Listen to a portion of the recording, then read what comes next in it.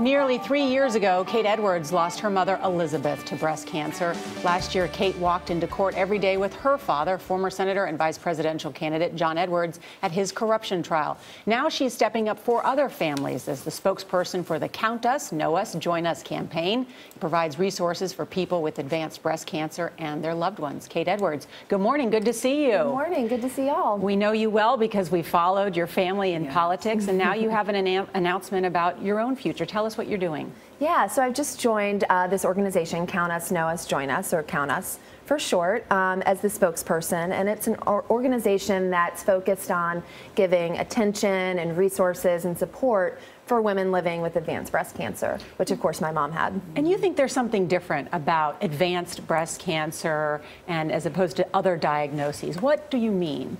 Well, when my mom was first diagnosed with advanced breast cancer, it was the first time I realized that you didn't fall into a category of survivor or someone who lost their battle to breast cancer. There are actually people who are living with advanced breast cancer and who will be living with it, you know, for the rest of their lives.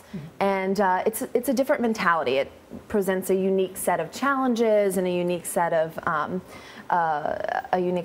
of goals, and the mentality sort of shifts to let's treat this, let's get through this, to I'm going to live with this and I want to make every day count.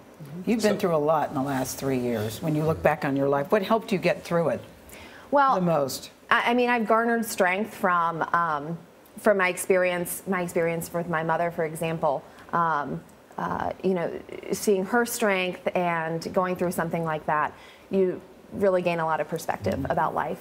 And also I just have an incredible support system. My family, my husband, my friends, and I've relied on them to a great extent. She would want us to know what about living with breast cancer? Well, I think she would want us to know a few things. First, that it's okay to be sad and down on some days, but most of all, you want to be optimistic. And her mentality, her outlook, when she was diagnosed with advanced breast cancer, was to make sure that she made every day count. She didn't know how many of those days she was going to have left. You know, we have all heard that you and your dad are at a good place now. You know, the story's now been well documented that he had the affair with Riel Hunter that ended up with a baby. And I'm wondering how you have navigated that, how you've managed to come to a good place with your dad. Well, I mean, I think one of the toughest things is to forgive someone, and it's a lot harder than holding a grudge. Yeah. But he's my dad, he's my family. I love him. We've been through a lot together. What's he doing?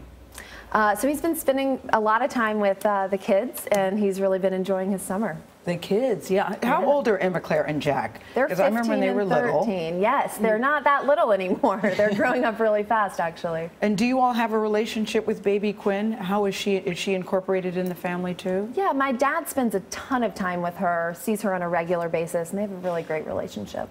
It's really good to see you, Cate. Really good. Good to see and you got married too. We should say you got married. I did. To a doctor. Yeah, I did, to Trevor. We have a beautiful marriage. It's almost 2 years now. Cate Edwards, great to see you. Thanks for joining us.